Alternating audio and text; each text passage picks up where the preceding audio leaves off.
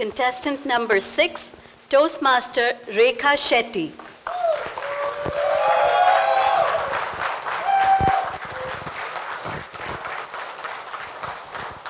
You see in the world what you carry in your heart.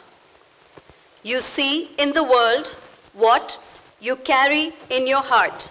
Toastmaster Rekha Shetty, contestant number 6.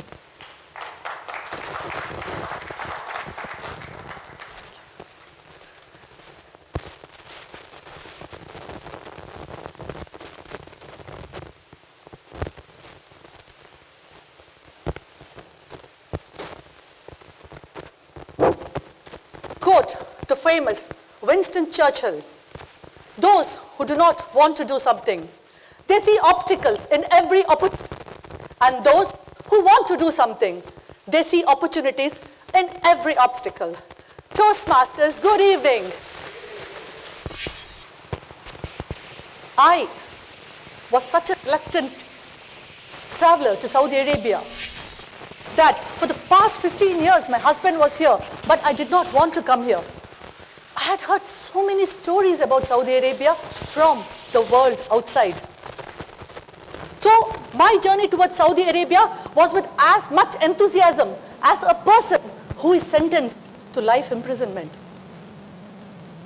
But as I was seated in the plane, and as the plane descended over Saudi Arabia, the lights was like a predomination from above, how blissful this world is going to be. The myth that was surrounding Saudi Arabia was shattered within a few days of my arrival here. People are so loving. There is so much luxury, there's so much grandeur. Don't judge a book by its cover.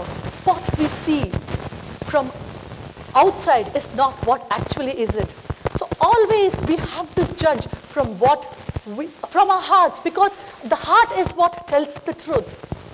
So Saudi Arabia is the biggest example of how they embrace people within their realm, how opportunities are created here, how people's lives are gloried here. So Toastmasters, think from your heart.